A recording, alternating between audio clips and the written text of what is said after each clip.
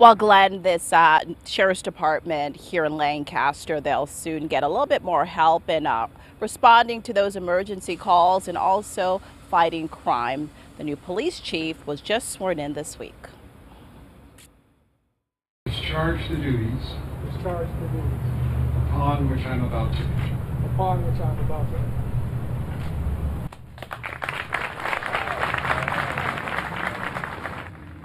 And that was a swearing-in ceremony this week. Now, some people they aren't aware that this is a first for the Antelope Valley, which has never had its own police department. And that means, well, the Sheriff's Department has been the main law enforcement agency here responding to those emergency issues. Now, this was all spearheaded by Mayor Paris, who wanted to make this community safer.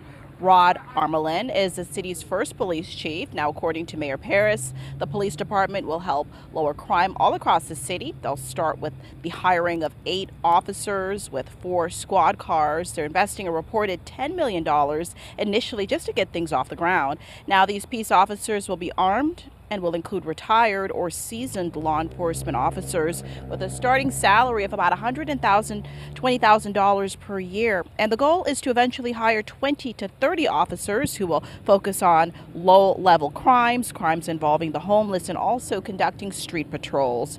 They will not respond directly to 911 calls, and they'll basically act as a buffer, a secondary support system for the Sheriff's Department.